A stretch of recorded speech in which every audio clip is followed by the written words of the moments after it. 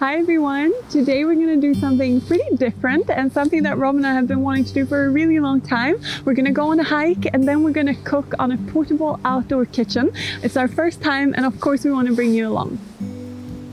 Thank you to Squarespace for sponsoring this video.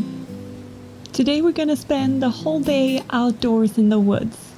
I didn't actually always think of nature the way I do these days, but about 5-6 years ago I realized how much solace and calm I find in the forest or by the sea.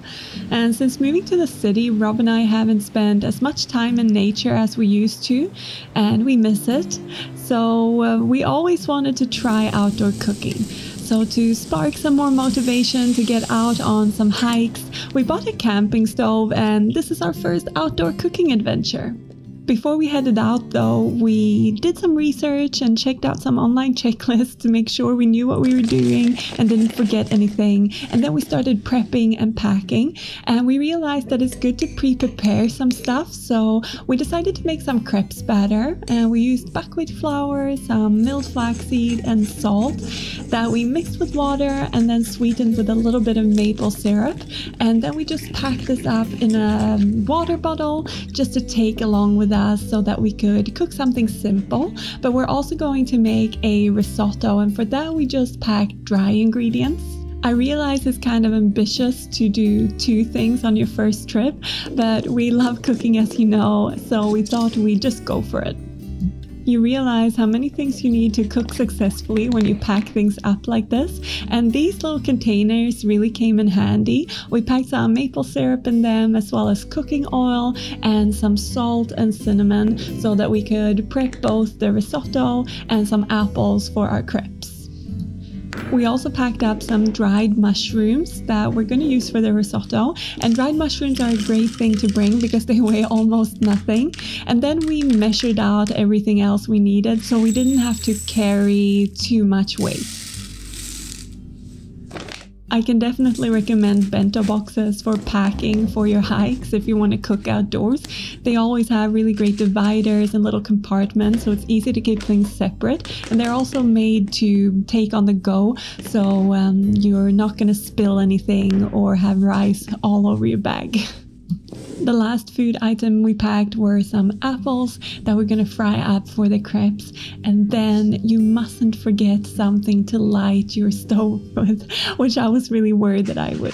So here are my matches, and now we're ready to go. But before we head out, I want to thank Squarespace for sponsoring this video and tell you a little bit more about them. Squarespace is an all-in-one website builder with lots of great tools to make it easy to build a beautiful and well-functioning site without any previous knowledge about coding or website building. Personally, I've used Squarespace to create my online food photography portfolio, and I really like that it is so easy and intuitive to use.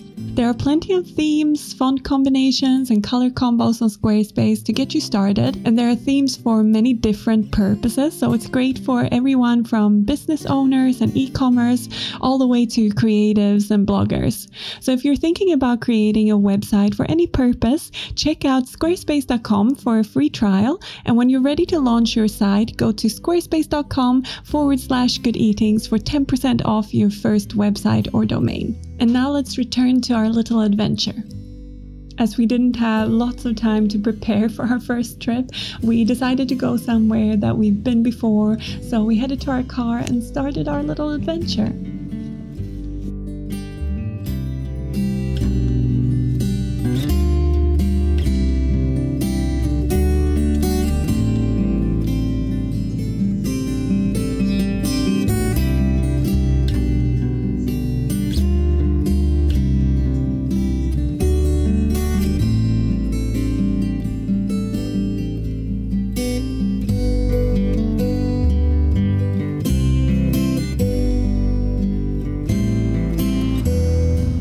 We found some horses the first thing we did as we got here. What a nice price.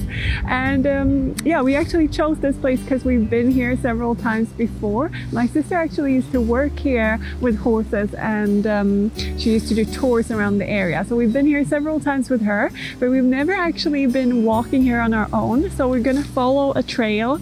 We chose a trail that's about 4 kilometers or 4.5 kilometers, which isn't that far, but we thought it's a good start for this cooking adventure. And yeah, it's the first time we're walking with this much packing. Do you say packing? Well, luggage. I don't think you say luggage either, but this much weight in our backpack. So it'll be interesting to see how we go.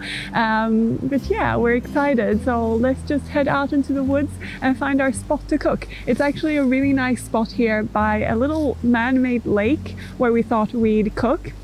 And I wanted to say that this is a nature reserve, and at least here in Sweden, you're only allowed to cook in designated areas in nature reserves. So if this is something you're looking to do, that could be good to keep in mind, to always look up where in the where in nature you're actually allowed to cook where you are, because obviously there's a risk when you have fires. So yes, we're gonna head there, so let's go.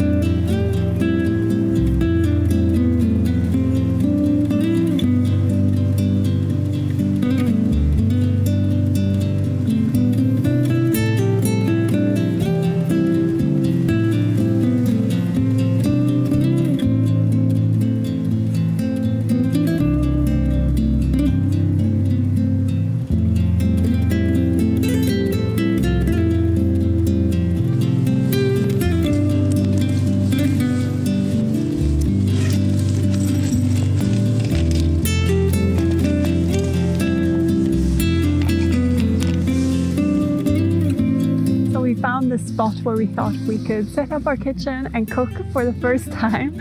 And I love this spot because it's got a little bit of water and it's quite secluded, and actually there's like no one here today. Usually we've been here on like weekends and it's just been full of people everywhere, and this spot where you can sit has always been busy. Now someone's actually coming with their dog, so it's going to be misleading because we've seen no one so far.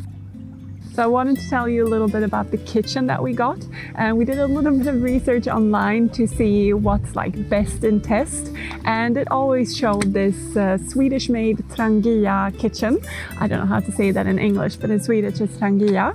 And we got the one that's good for cooking for like 3 to 4 people, so that we can have friends with us out here if we want to. But there are smaller ones as well. And yeah, it's the first time we're gonna set it up. We tried it a little bit at home, but what's nice about it is that it has 2 little pots, frying pan that's meant to be non-stick. Sorry, I've just got some hair in my mouth.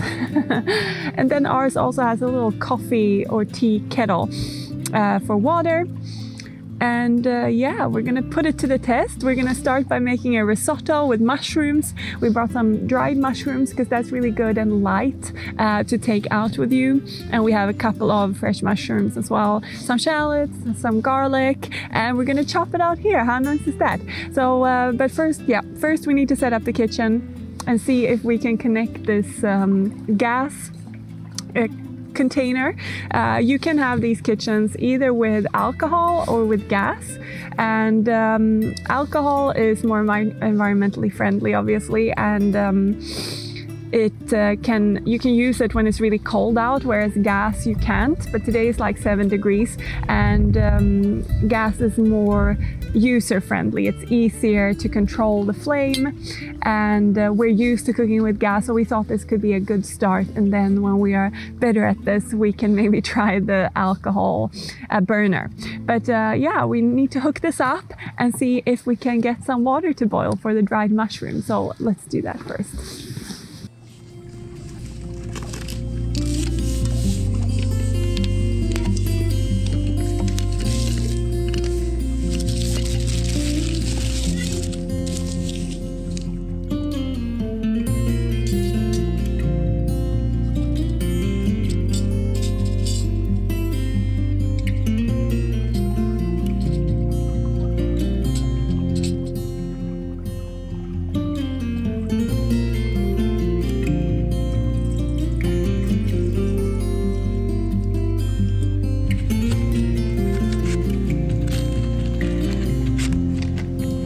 It turns out it's pretty easy to get a camping stove going, which we were very happy about. And it only took a few minutes to bring water to boil. And this is one of the perks of using the gas burner. That's what a lot of the recommendations said, and we can ensure that that was true. And it turns out that making mushroom risotto is a really great dish to be making outdoors where you have few resources, because you get lots of flavor when you use dried mushrooms like this if you cook the risotto with this soaking water. And it's also such a nice dish to eat outside because mushrooms grow in the woods. And it would be even nicer to do this in autumn when you can pick the mushrooms and then cook with them. We can't wait to do that. And as you can see, we decided to chop everything outdoors. We thought it would be cozy, although it was a little cold on the hands. But you could, of course, do this at home. I mean, chop everything at home and then pack it in containers and bring it so that it's just ready to pop into the cooker and you don't have to spend time chopping. But it is a nice social thing to do. The little containers we used for the oil and the spices were really handy. So if you have something like that on hand, that will really be great for packing to bring on an outdoor cooking adventure, because it takes such a small amount of space. But I would say that even a small bottle of oil would maybe be better, because then you can seal it a bit more securely. If you've never used dried mushrooms before, here you can see that they've softened up and they've grown a little bit in the soaking water. And it's good to leave them for maybe 15 minutes before you add them to the pot and cook them with the other ingredients.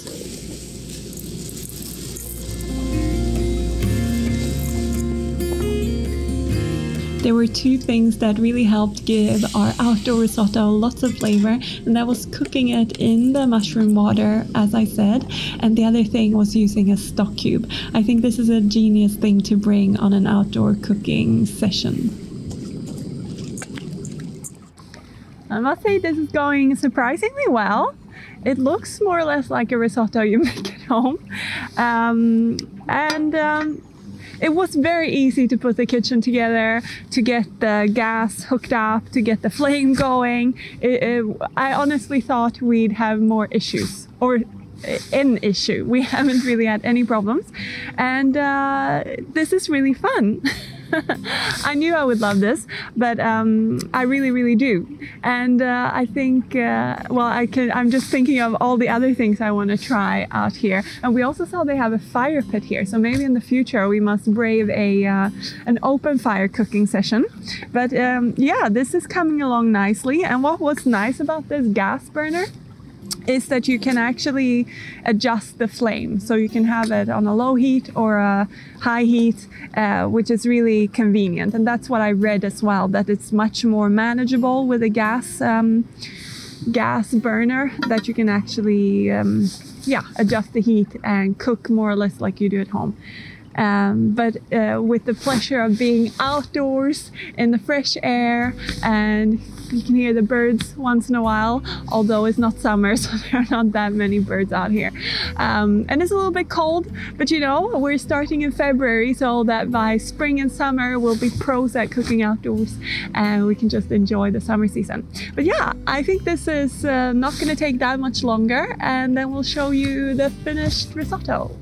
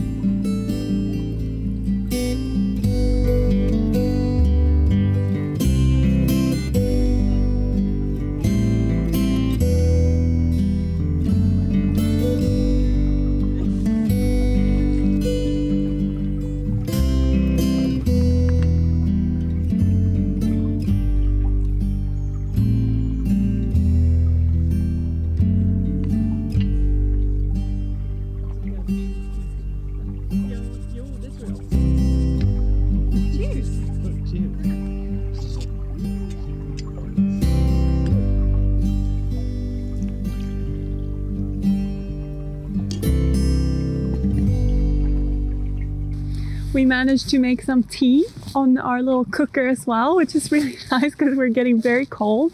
But our first cooking experience, our first dish ever made outdoors, was really good.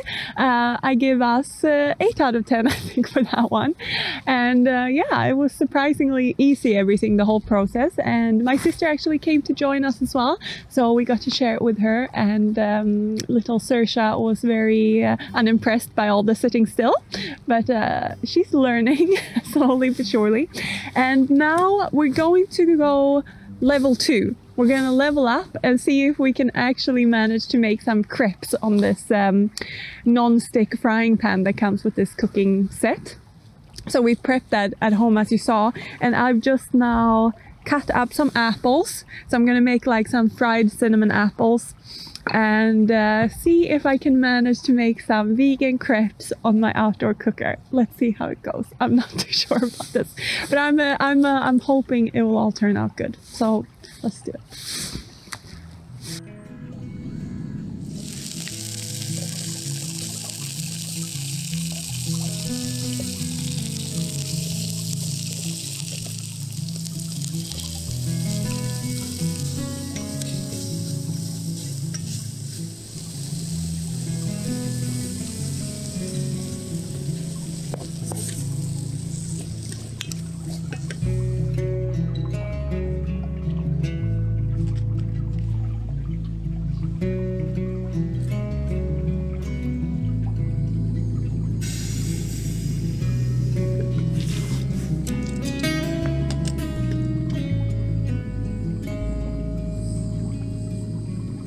Ride on here.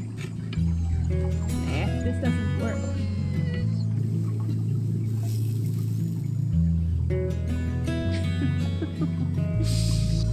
Well, it turns out it's not super easy to make buckwheat crepes, vegan buckwheat crepes, on an outdoor cooker, or at least I'm not that good at it.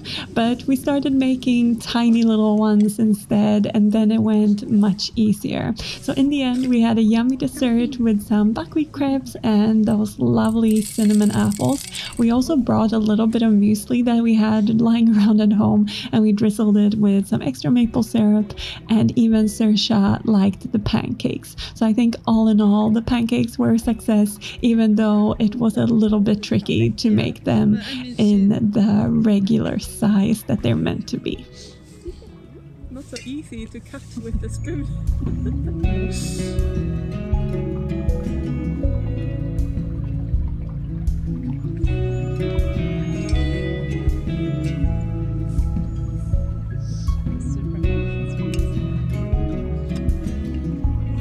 when we had finished our pancakes, we were thoroughly cold all the way through into our bones. So we just packed up quickly and then we headed back towards the car. And I will say that it was really nice that my sister joined us. It is a really nice and social thing to do, to cook outdoors. Of course, it's a nice and social thing to cook indoors, but it is something special about meeting outside and cooking with a little camping stove. I can definitely recommend it. We had a lovely time.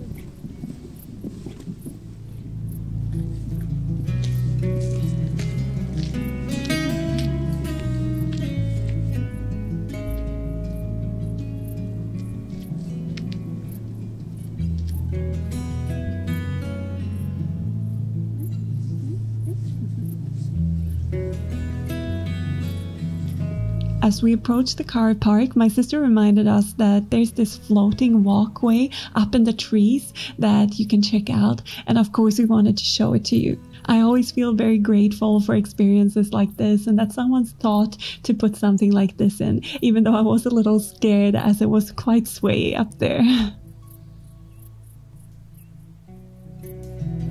We made it back to the car after our pancake debacle and walking with my sister and little Saoirse. And yeah, as you saw, the pancakes were like okay. I wouldn't recommend doing this pancake batter on this type of cooker because it's a little bit harder to do the heat and the pan's a little different. So we managed to make some little mini pancakes, which to be honest is perfectly fine with me, but we had some disasters before that. So making big ones just didn't work. But the apples were perfect in this kind of cooker. They cooked so fast and they were really yummy. So I think apple desserts are definitely a thumbs up for outdoor cooking. All in all, I think this was a really fun adventure, experiment, first time doing something new, and I look forward to many more cooking adventures in nature. Hopefully it gets warmer pretty soon so we don't have to feel so cold as we're doing it, but I hope you enjoyed seeing our first excursion with our outdoor cooker. And if you liked the video, let us know in the comments if you want to see more of this types of cooking outdoors videos. We'd be very happy to make more. And yeah, thank you very much for watching. I look forward to seeing you in the next video. Until then, take care. Bye.